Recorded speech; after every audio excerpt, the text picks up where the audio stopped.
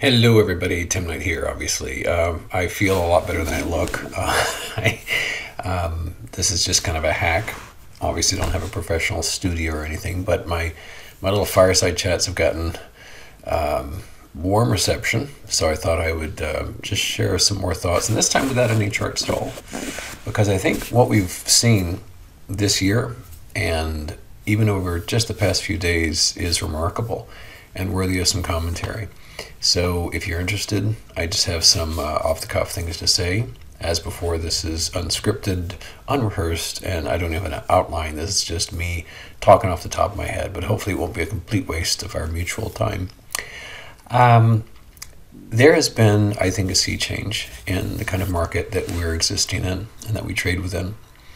And as I've said, I think a potent litmus test for this is by way of slope and my own subscriptions.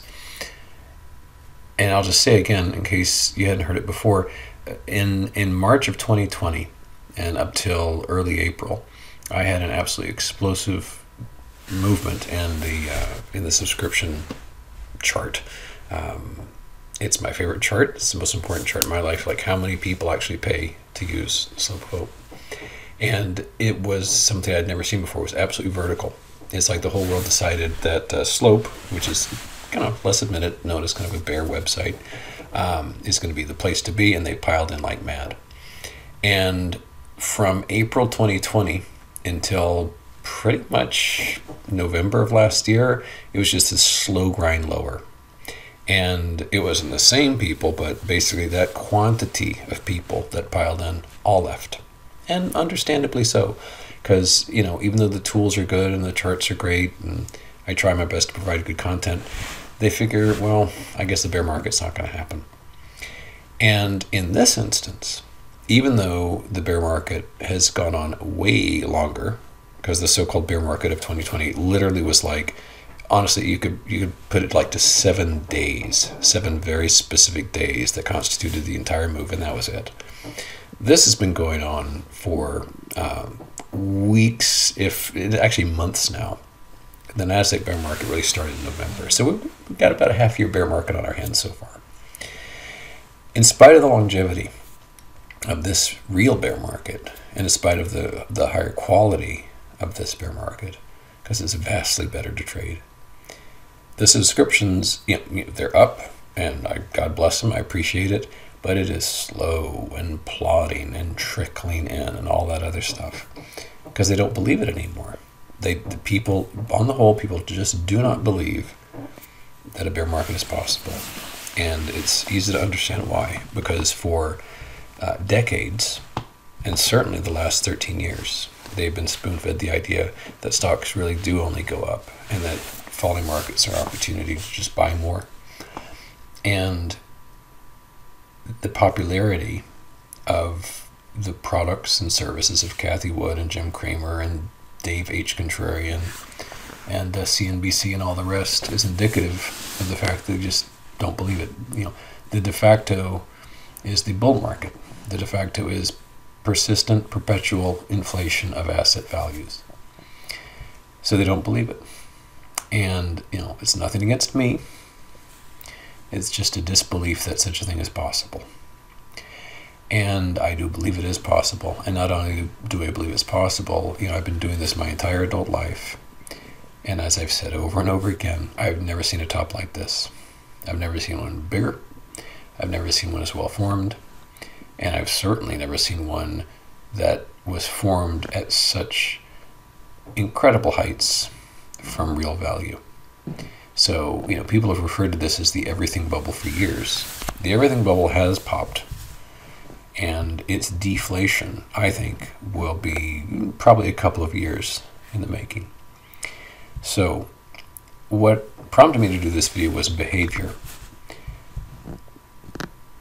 We must change our behavior in order to prosper in this, because the old behavior was defensive. And understandably so. The old saying about picking up nickels in front of a steamroller. It was defensive because the whole world was against us, namely the Fed. And so any opportunities to try to profit on the short side were very short-lived. And you better just, if you get a little profit, you just take it, run, and thank your lucky stars for the 3% that you made. Now we're in an environment where, as I've said on my Tasty Trade show today, the paradox is that it's really, really easy and really, really hard at exactly the same time. The easy part is to do nothing. That's kind of boring to do nothing, and it's scary to do nothing because you're afraid of, like what happened last Wednesday, we'll just start a huge rally and go on and on and on. So that makes it hard because it is scary, but it's easy because passivity is de facto simple because it doesn't involve any effort. In a funny way, today I actually did nothing quite well. I actually started the day off with some cash laying around, and I deployed the rest of it. I had no money left to use, and it was the best day in years. And that's a good feeling. But here's the real thing. If you have followed me at all, you know that I tend to be kind of a bottom-up type trader. I don't declare that the market as a whole is going to do the following. Instead, I do things on a chart-by-chart basis and let the charts take care of themselves. For example, just about the only thing I closed today was big lots, symbol big, because it just seemed to me that that's about all it's going to go down, and I'll just take profits, be done with it. And but on the whole, chart after chart after chart, it's like, oh, this is just beginning to fall. It's got way more to do. And so I would say that in my heart of hearts, and if truth be told, if I simply shut everything down and closed everything and just stopped looking and promised myself to come back, I don't know, say Labor Day, and see how things are going, that would probably be best. I would probably do better. And it'd be a lot less work, but it's a lot less fun too, isn't it? Because what I'm saying is that you and I messing around with things is what really diminishes those profits. And my paying members today know that via a post I did, I called it like the Triple Percentage Club or something like that, I showed the dozens and dozens and dozens of put options that I've closed in the past just couple of months that are up 100, 200, 300, as much as 350% after I dumped them. And, again, passivity in a market like this definitely helps. So as not to gobble up your whole day, I'll just start to wrap up here. So here's where things stand for me right now, portfolio-wise. 37 bearish positions, all buying power deployed. It almost seems deceptively simple and almost like a trap, this whole 3,800 thing. But every time I look at it, that is the level that makes sense on the ES in order to get out. Now, that's the other painful thing. Let's just say this week we get to 3,800. There's something that stinks about closing the positions. It's sort of an affirmation of, well, the party's over for now. And it's kind of like that line in Apocalypse Now where Kilgore looks off in the horizon and says, someday this war is going to end. And that's the feeling that I think is captured there. But it needs to be done. So if we do get to 3,800, the right thing to do, and it'll be hard for me, but I'll try my best, is to just get rid of everything. And maybe even participate in the bounce if you want to be really greedy about it. Or just set aside and do what is almost impossible for me, which is to be patient and wait for the rally back up to, I don't know, 4,300? I have no idea. Something like that. Before really getting aggressive and getting the big swoon of 2022, which I think will be at that time.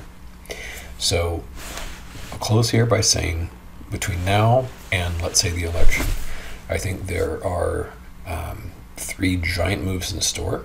I think we've got the end of this move, a couple hundred more points.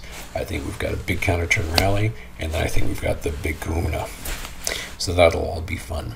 But our behavior has to change because the market's changed, and I think it's changed for the better and for a while. So I'll end it here. Thanks for being a part of Slope. Bye-bye.